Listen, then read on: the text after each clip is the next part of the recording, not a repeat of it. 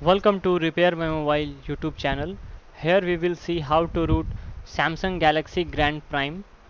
Now first of all, connect the mobile to the PC using micro USB wire and then switch off the mobile.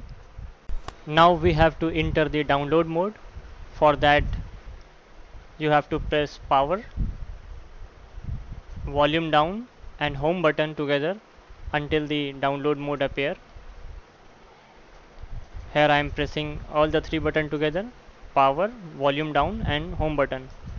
Now here appear the download mode. In that select the volume up option to continue. This is downloading mode option.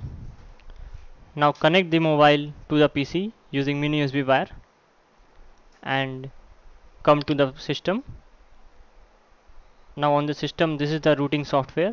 You can download it from the website and these are the file in that.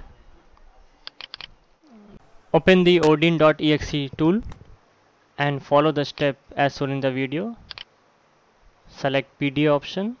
Here select the second option which says recovery stock. Click on start. After the process finish, close the Odin tool.